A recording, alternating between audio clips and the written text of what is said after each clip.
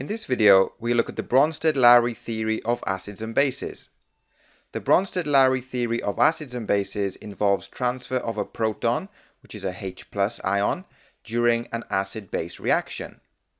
A Brønsted Lowry acid is a proton donor, and a Brønsted Lowry base is a proton acceptor. So here we have an example. This is ethanoic acid and water. The ethanoic acid has donated a proton to the water, so it's become CH3COO negative because it's lost this proton, and the water has accepted the proton to become H3O+.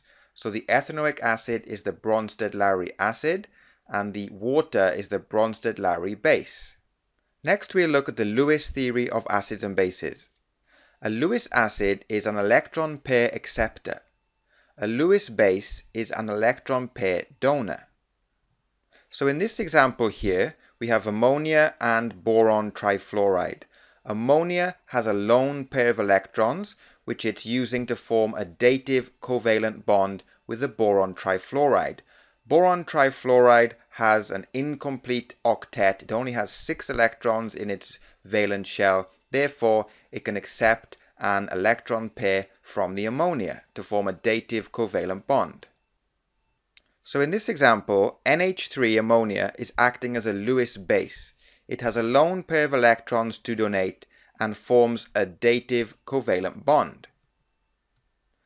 BF3 is acting as a Lewis acid. It has an incomplete octet to accept the electron pair from the ammonia.